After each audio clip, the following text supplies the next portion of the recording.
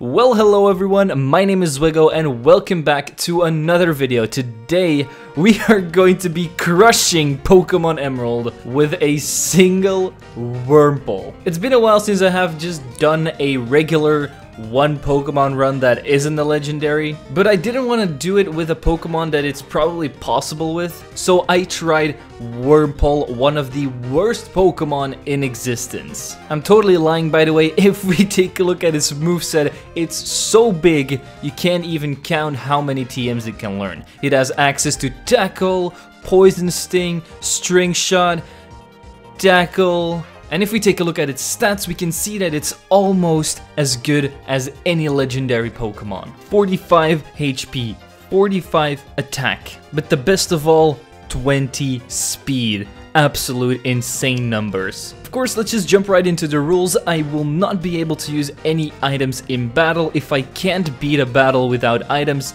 then of course I'm going to try to do it with items. Of course, Wurmple can't learn any HM moves, so we're going to be using HM Pokemon as well. And of course, we can only use Wurmple in battle, except for double battles, then I can send out a second Pokemon, but I can't attack with it. Let me know in the comments down below what you think is going to be the fight that Wurmple is going to stop at, like it's not going to be able to beat it without items. Let's try to smash 195 lives because that's Wurmple's base stat total. And with that out of the way, let's destroy Pokemon Emerald with a Wurmpy boy. We name ourselves God because we are going to be needing all the luck that we can get to beat this game. We then pick up our Wurmple and destroy the Zigzagoon, then we go to the lab to give ourselves the Wurmpy boy name. Shout out to Smallland with his Whoopie Boy run. And I also made sure that my Wurmple has the adamant nature to get the maximum amount of attack possible. We then easily destroy our rival's Torchic, and my Wurmple tried to evolve, but we're going to keep him as he is because he's perfect. We immediately skip through everything and go to Roxanne's gym, but we can't even beat up the trainers in our gym. Like, my Wurmpy boy can't even beat up a level 8 Geodude, so we're gonna have to do some grinding. Eventually at level 15 I was able to beat up all the trainers in her gym, and then it was time to take on Roxanne herself. But at level 15 I wasn't even able to beat her first Pokemon Geodude. I didn't even get it past half health. So I returned at level 25, and even at level 25 I still wasn't able to get past her first Geodude just because she can use potions, and of course Rock Tomb and Rock Throw is going to do a lot of damage on me. Then at level 33 I was finally able to beat both of her Geodude and get to Nosepass, so I know if I get to Nosepass it's probably possible to beat her. All she has to do is miss some Rock Tombs or go for Harden, and I just need to poison her with Poison Sting and then chip her down with Tackle. And after over 100 attempts, my Wurmpy boy finally overpowered Roxanne with the moves Poison Sting and Tackle. Which means that our Wurmpy boy has earned ourselves our first gym badge. We then absolutely wreck the Team Aqua Grunt and save Pico. As we try to leave town, we also run into May, and she has no idea what's coming to her. My Wurmpy boy absolutely wreaked havoc amongst her Lotad and Torchic without any problems. So we go to Mr. Brany's house, who brings us to Dewford Town, and we don't do the Granite Cave first. I decide to go and do Brawly. Since he's a fighting type user, his Pokemon are not very effective on my Wurmple, of course, because we're Bug, and so I tackled my way through his Machop, Meditite, and Makuhita without even losing half of my health. That's the power of the perfect Wurmple. I then picked up an Everstone that's just going to give me a little bit of an advantage so I don't have to press B every single time I win a battle. We then show Steven our amazing Wurmple, and he is so frightened that he actually runs off. We then go to the museum, and the museum kind of reminds me of a library. And you know what's in the library? Books. So let's give a word to the sponsor of this video. This video is sponsored by Audible. Reading books is an important thing in life. It learns you so many things. They can give you knowledge, they can make you cry, they can make you happy, but reading books is actually pretty damn time consuming. And because books are being bought less and less, we now have something called audiobooks. It's basically a book that is being read for you. So there's no need for you to read anymore. All you really have to do to get all of this knowledge or things that you're interested in is just listen to an audiobook. Audible has a ton of books available on their website. No matter what genre you like, they will have something for you. The reason why I use Audible is because I don't really like reading physical books, and while I'm working I can't even read books, so Audible really helps here. I just have to press play and the entire book will be read for me. Thank you to Audible for sponsoring this video. You can visit audible.com/zwiggo by clicking the link in the description, or you can text Zwiggo to 500 500 to start your 30-day free trial. Of course, now it's time to fight our second rival battle with May. But yet again, my Wurmple boy is way too strong because I can one-shot Wingull, two-shot Combusken, and two-shot Lombre without any problems whatsoever. But now we stumble upon another roadblock, Watson. You may think, why is Watson a roadblock? He has electric types that doesn't even wall your Wurmple. Well, it's because of one Pokemon really, and that is Magneton, because of its steel type. And because of the steel typing, I can only use tackle on it, and I can't poison it to get more damage off, because steel is of course immune to poison. And even a critical hit tackle doesn't do half of his health. It also doesn't help that I don't outspeed any of his Pokemon at this level, so I'm always taking chip damage from the Voltorb and from the Electrike. And normally, if I level up, of course, his moves are going to do less and less damage, but the Magneton has the move Sonic Boom, which always does a set damage of 20, which is not good for Wurmple. Of course, he can also confuse me, which is going to cause me to hit myself and of course, take even more damage. And if the Magneton gets put into red health, he's of course going to heal it up with super potions. This fight took me over 200 tries easily, because I didn't want to grind and I felt like grinding up on Watson himself was actually the best way for me to gain EXP. So I just kept on returning and Watson just said, "Kid, just stop, okay? This Wurmple can't beat me." That was until my Wurmple reached level 50, and then I was about to whoop his ass. Because we now one-shot his Voltorb and Electrike, this means that we don't take any chip damage from them, which is amazing. Magneton is now a 4-shot with Tackle. And even though I got stuck in paralysis a couple of times, I still pushed through and the Magneton was finally down, which means that we can move on to his final Pokemon, Manectric. And he takes 3 tackles to go down, and just like that, we have received our third Gym Badge. This means that we have to go up to Mount Chimney and of course fight Maxie, and Maxie's Pokemon is a Mightyena, Camerupt, and Zubat, but the only real problem here is Camerupt. I only got smacked about 4 to 5 times by this thing because the AI is very dumb and he decides to use Magnitude, which is not very effective against me, instead of Ember, and the other 2 Pokemon, Mightyena and Zubat, were tackled easily as well. So after we destroy Maxie, we of course have to go to Flannery, the Fire-type gym leader. And you may think that Flannery was actually harder than Watson.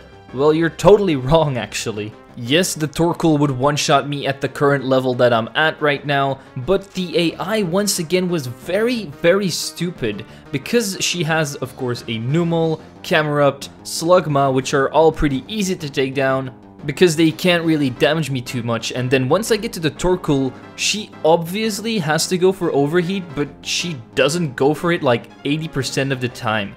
She actually uses Body Slam more, which is good for me, because then I can get in a lot more hits, and because the Torkoal is very bulky, this also means that I have to get in a lot of tackles before it actually goes down. But of course I also have to poison the Torkoal to get off chip damage, and then I just keep on tackling while she uses Body Slams until my Wurmple comes out on top and I win my 4th Gym Badge. Of course, now we go to the 5th gym leader, our dad, who is of course going to get destroyed by my Wurmple. Psych, we're actually going to get destroyed by his Slanking. My Wurmple's tackles really don't do enough damage on it, and sometimes his Linoon could overpower me as well. But eventually I found some kind of strategy to take him down. I know with Wurmple there isn't much strategy to go on, but if I'm at a certain amount of health, his Slacking will actually always go for counter. So all I have to do is, when it's his turn to attack, just go for String Shot. Then he loafs around, I can hit him with a Tackle, He then goes for a counter again, string shot again, which means that my Wurmple is actually not going to get hit. With these big brain plays, we easily defeated our dad after only about 25 attempts. If you want to see more big brain plays, you definitely will want to follow me on Twitch, because next week we're going to be streaming a Radical Red Hardcore Nuzlocke. Don't miss it. We then fast forward a bit all the way to Fortress City, where we have to fight May again. But her team really wasn't too much of a hassle. I was able to two-shot all of her Pokemon with Wurmple Boy. And then we of course move on to the next gym, which is Winona with flying type Pokemon, another type that Wurmple is weak to. So that really isn't too great for us, but there are only two Pokemon that really give Wurmple trouble here. One of them is of course Altaria with Dragon Dance Aerial Ace, but the second one is actually Skarmory. And the only real reason why is because she resists my tackles and I basically do no damage to Skarmory. At least not at the level that we're at now, so 65 is just a bit too low in order for me to win, because I would have to get basically a crit every single turn. There is also no way that her Pokemon are going to miss a move, because of course Aerial Ace is a move that never misses. And again, there is no real strategy here, so the only thing I can do is grind up to level 75. At level 75, I could two-shot the first 3 team members, but of course Altaria and Skarmory will take more tackles to go down. At this level, I was able to beat Skarmory because we got a critical hit with tackle at the right moment. And then we only had to take down Altaria, which took me a lot of tackles because she still had 2 hyper potions, and I was only left with a few HP before we gained our 6th gym badge. We then go to Lilycove City, but of course we get stopped by May again. Even though her Lombre evolved into Ludicolo and she added a Tropius to the team, this still was a 2-shot sweep with every single move. May really didn't give us any trouble in any fight. So we skip all of the Mount Pyre stuff and head straight to the volcano to take on Maxie. He only has 3 Pokemon, which are Crobat, Mightyena, and Camera, but his first Pokemon, Mightyena, does have the ability Intimidate, which is not good for our Wurmple. But I got very lucky because the Mightyena used Swagger, which gave me a +2 attack boost. Minus the Intimidate, that does mean that we're only at +1. But this was just enough to scrape by with only 7 HP remaining, because his Crobat actually was able to do some decent damage on Wurmple. After Groudon shoots off in a space, we clear out the Team Aqua hideout without any problems, didn't even come close to losing anywhere. And we make our way to Moss Deep City to fight our 7th gym leaders, Tate and Liza. And this is a double battle, so I of course have to go in my second Pokemon as an HM Pokemon. He goes down, and then it's 2 against 1 for my Wurmple, which is just really not good. The Claydol actually goes for Earthquake a majority of the time, so I can keep that thing alive while I focus on the left Pokemon, because Earthquake is not very effective on Wurmple and Claydol is not a physical attacker. But the Xatu can do some very decent damage with Psychic, and at this level I wasn't even able to beat one of their Pokemon. So I came back at level 90. And then at level 90 I was able to beat the Xatu, but then the Solrock would come out, set up a Sunny Day, and do an absolute buttload of damage with Flamethrower. And of course both of my moves are not very effective, and even if I get 2 crits, that's not enough to take down Solrock.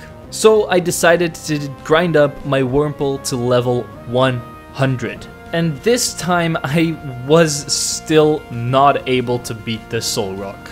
I tried this battle over 1,000 times easily, and I just wasn't able to beat the Solrock. And after the Solrock they still have a Lunatone, so I'm pretty sure that this battle is not possible to win with Wurmple without using items. I think even if you get a critical hit on every single tackle you go for, it's still not going to be possible. Of course I might be wrong, there might be a very slight chance that Wurmple can win this, but I'm not going to do this battle any more than I have already, because this basically drove me insane. So, can you beat Pokemon Emerald with a Wurmple without using any items? No, but that doesn't mean that the run ends here. We're just going to keep going, even if we have to use items in battle. Our Wurmple is going to become champion. Of course, all of the next fights I'll be doing, I'm going to try to do them without items first, and then, if they're not possible without items,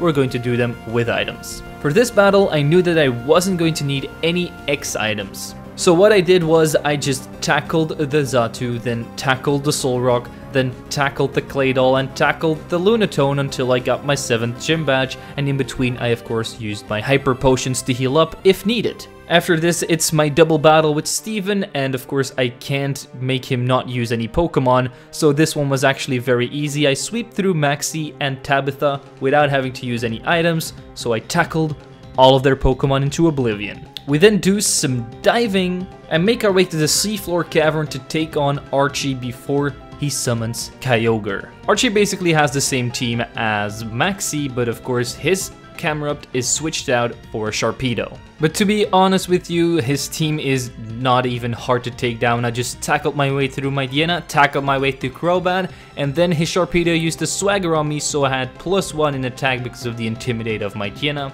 and then I tackled him as well. With that, the world is just about to end, but guess who is going to save the day? Wurmple. He actually is able to calm down Groudon and Kyogre with only 1% of his power, which means that we finally move on to the last gym leader, Hoenn.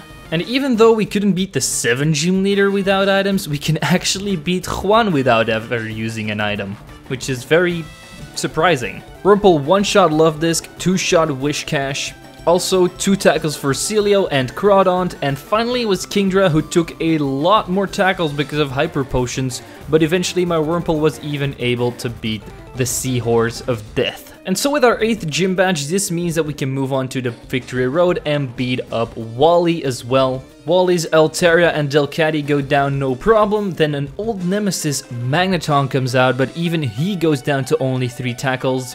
And Roselia and Gardevoir are no problems at all whatsoever.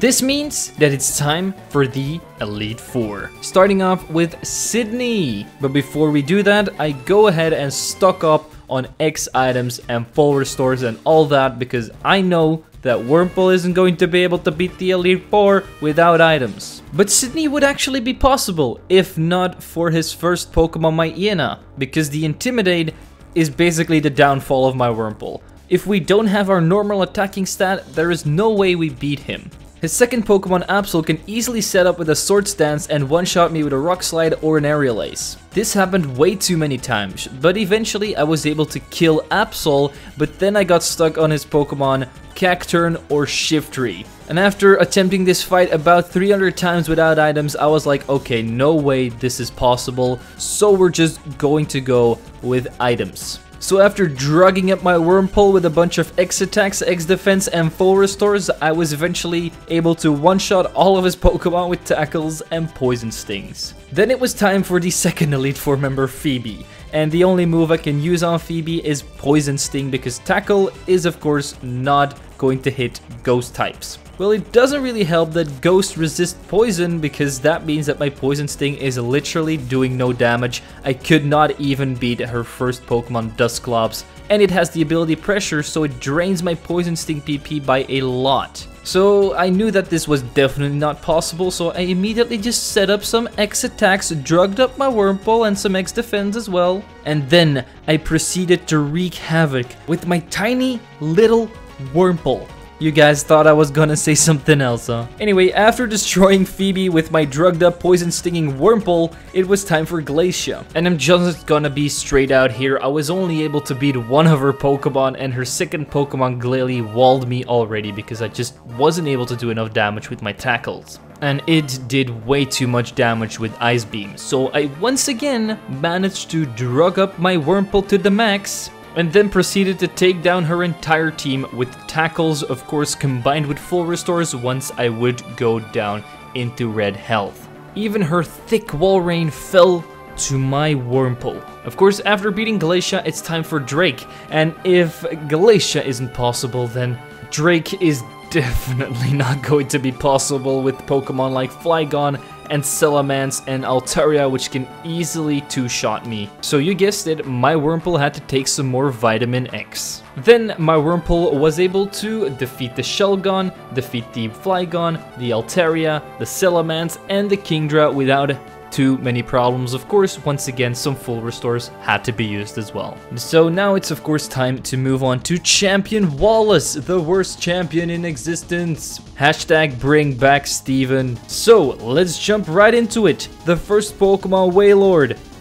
Yeah, that's basically it. That's the only Pokemon that I'm going to see without using items. I cannot defeat this Wailord even if I get a crit on every single turn. Wurmple is just too weak to take on such a thick whale without using Vitamin X. And so of course, after giving my Wurmple his daily vitamins, he was able to sweep the Wailord with only a single tackle because of the double edge recoil damage he took already. We then proceed to one-shot the Tentacruel and take a Hydro Pump like a champ. Ludicolo came out, so I had to use a full restore, then kill it with a single critical hit tackle. Wishcash was a one-shot. On Gyarados, I got another one-shot with a critical hit. Then my Lodi came out, so I used another full restore. And one more tackle won me the battle, which means that our Wurmple has become champion of the Hoenn region. But it doesn't end here. This would not be an Emerald video if we didn't take on the real champion, Steven Stone. So yeah, I already knew that this battle wasn't going to be possible without items, because I probably couldn't even do half of his Skarmory's health. So I became ready to soup up my Wurmple and just give it a bunch of X attacks and X defense and full restores. I probably used over 50 full restores in this battle alone. That's how insanely hard Steven would be. But one thing I found out is that I can't just use tackle on every single one of his Pokemon, because then I will run out of PP. So every single Pokemon that was able to get hit by Poison Sting, I had to kill that with Poison Sting. For this battle, I also used a Dire Hit to increase my critical hit chance, to ensure that my Wurmple doesn't run out of tackles. So after souping up my Wurmple, I was able to defeat the Skarmory with a bunch of full restores and 8 tackles. The second Pokemon was Claydol, and I got lucky with a poison on the first Poison Sting and then 2 more Poison Stings, and the Claydol is down already. Next up is Cradily, and Cradily went down after 4 Poison Stings after he used a full restore and because I got some critical hit luck and a poison again. Then Armaldo came out and he went down with 6 Poison Stings, of course after using another full restore and poisoning him once again. Then the last 2 Pokemon are Aggron and Metagross. Next up is Aggron, and Aggron actually took 18 tackles before it went down because of its typing Steel and Rock, so it resists me 4 times. So you can guess how many full restores my Wurmple had to use before I was actually able to beat it. Now the last Pokemon is Metagross, and he went down to 5 tackles, but he got a couple of critical hits with Psychic, which of course caused me to use a bunch more full restores. And with that, we have finally defeated Steven, which means that my Wurmple's journey in the Hoenn region has been completed. So technically, you could probably get up to the Elite 4 with a Wurmple without items if Tedaliza wasn't a double battle. But my Wurmple has done very well. I would have probably expected that he got walled by Wynona's Altaria or something, but he managed to pull through and even reach Tedaliza. If you got any more Pokemon that you want me to do, or just any kind of challenge, leave it down in the comments below as always. I also want to thank Audible for sponsoring this video, and as always I want to thank my membership and Patreon supporters. If you want to support me yourself, you can click the link in the description. The help is really appreciated. And with that out of the way, don't forget to leave a like, subscribe, and share this video with your friends. I'm Zwiggo, and I'll see you guys next time.